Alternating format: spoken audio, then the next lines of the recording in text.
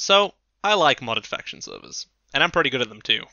Unfortunately, for the past few years, modded faction servers have been completely dead. Luckily, the year is 2019, Minecraft is back, and modded faction servers exist again. So, I figured it might be fun to find one and see if my modded faction server skills are still up to scratch. Turns out, they are. And so I present...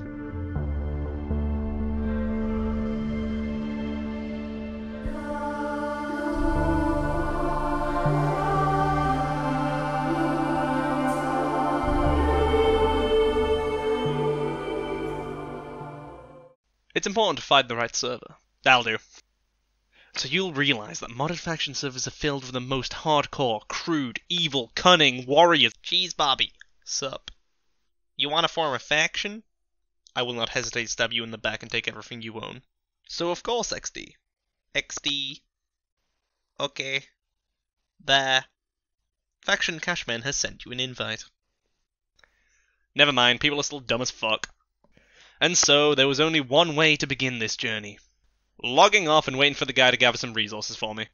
So, the guy didn't actually gather much, but hey, 64 oak planks, that's gonna set us for life. We got this. This server's screwed already. This wood will allow us to build the most amazing base anyone has ever seen.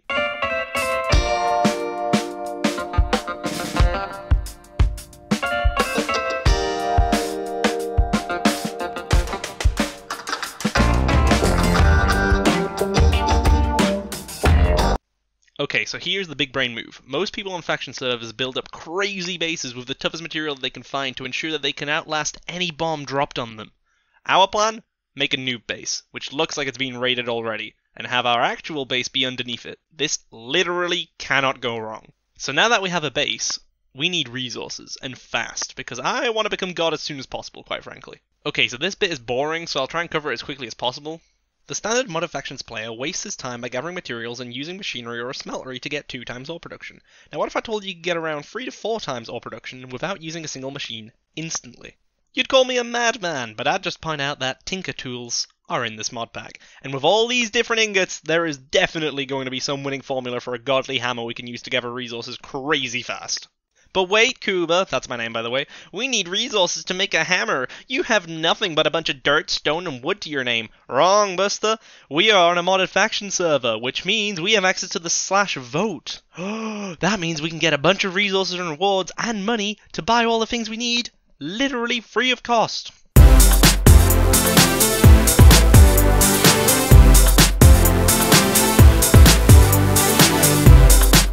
And so, it's now just a matter of finding out which resources are the best for our needs. Typically, a player would tell you that to make a good hammer, you should be using cobalt and the purple stuff. And this is good if you're living in 2014. But in the modern age, we have access to a lot more ingots with fancy effects and crazy statistics. So I read the materials in U-Book, yes, all of it, and to save you the trouble, the materials that you should be using are cobalt, firewood, and the most overpowered material in this known universe, solarium. But Kuba, solarium is just some B-Tech material from Ender.io. Oh really? Is that why its durability bonus is fucking 1,500, which is literally 6 times the durability of the purple stuff, and all you need to craft it is slam some gold and soul sand together, and poof, you have a goddamn miracle ingot that gives more defense capabilities than a Greek deity. Anyway, once you have all this, simply make a cobalt head, solarium handle and plate, and top it off with a firewood plate. Then simply pepper on some lapis and redstone and boom, your godly tool is complete.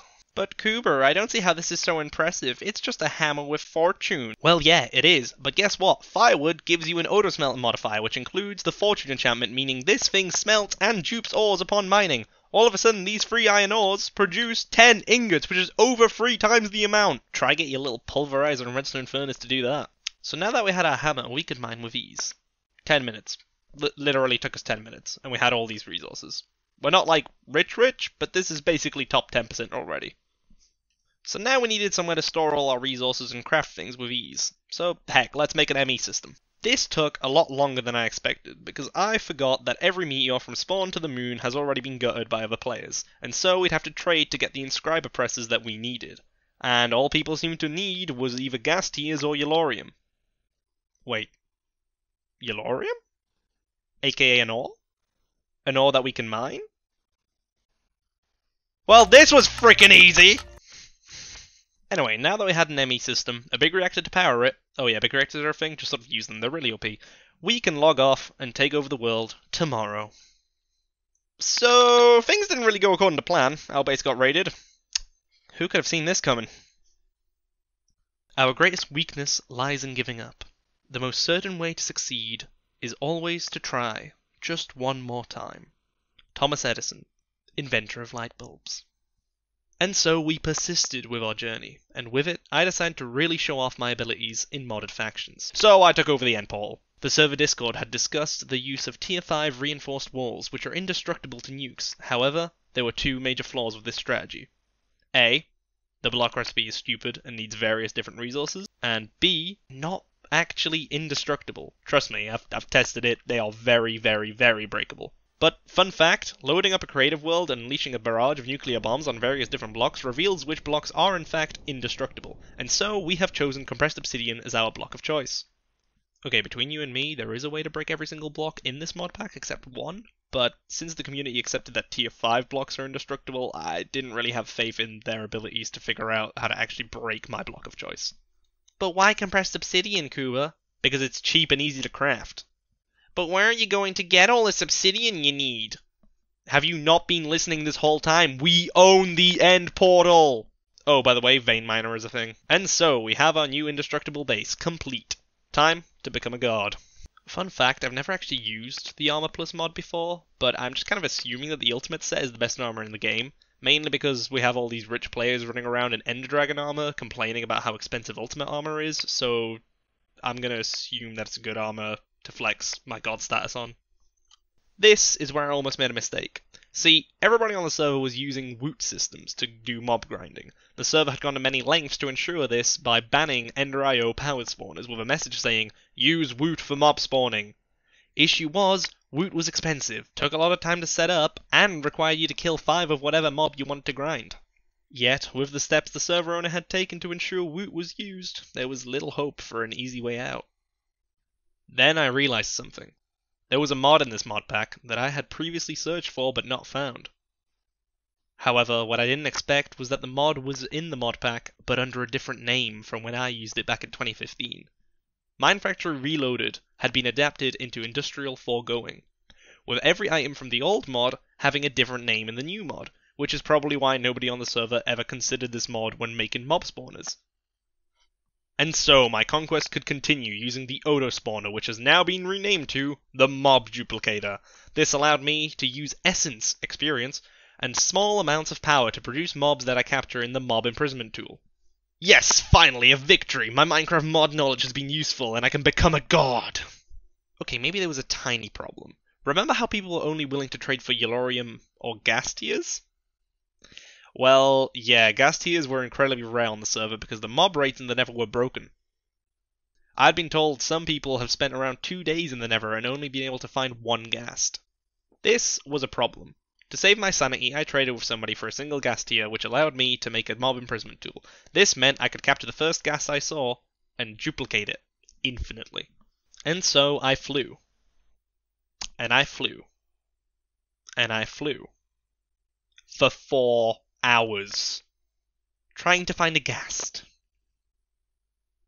It was starting to look hopeless until I spotted one. Oh my god, finally I was ready to sell my soul to Satan for this, Jesus Christ! And so, we now had a mob duplicator set up, producing ghast tiers like no tomorrow. But Cooper, you said that you needed essence to produce mobs. How are you getting so much experience? I made a platform out in the end void and AFK'd there with a crusher. I was just going in and out of range with a minecart. Sometimes it's the simple solutions that work best, guys. See, at this point I felt a little bit bad, because everybody else on the server was struggling to get ghasts. Even people who had been playing for months at this point were stuck at a barrier, complaining in chat how they needed to kill more ghasts to make their woot system work. And well, one of those people was Chappers, the man who saved me hours of time by giving me that single ghast tier.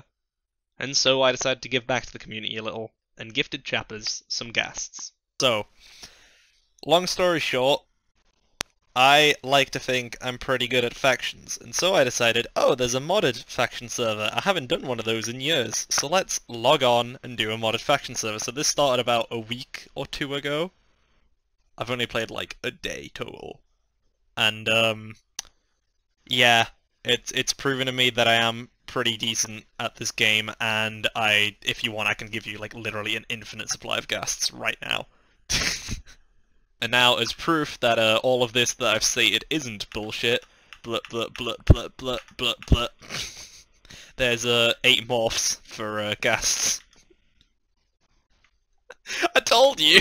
Just don't tell anyone else for now.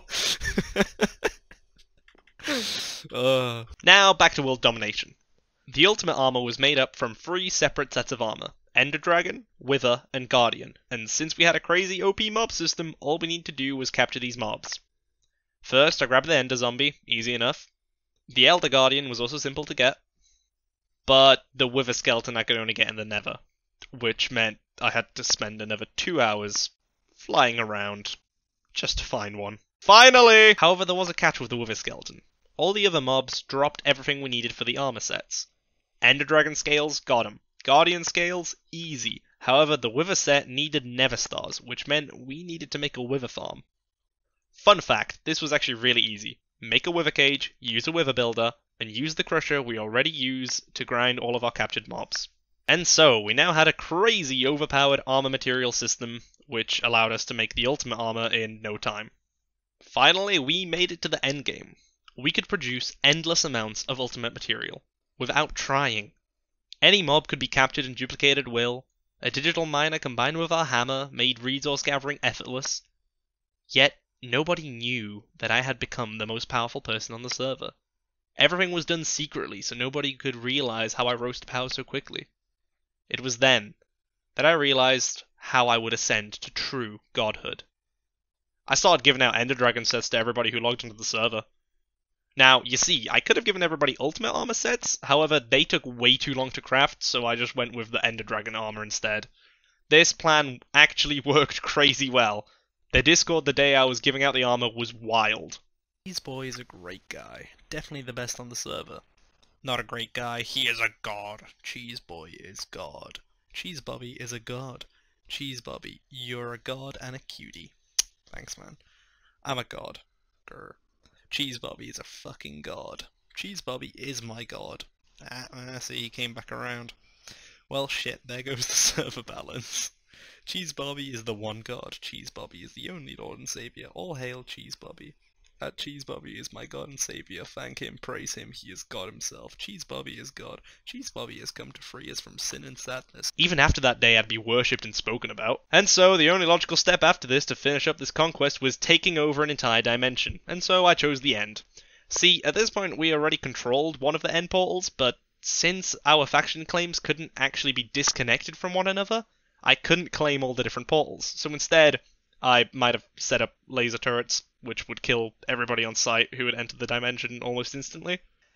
Well, I've literally become a god. I'd start logging onto the server and I'd be referred to as God. Truly, I have completed my goal and... yeah, I think this is a good place to leave the server.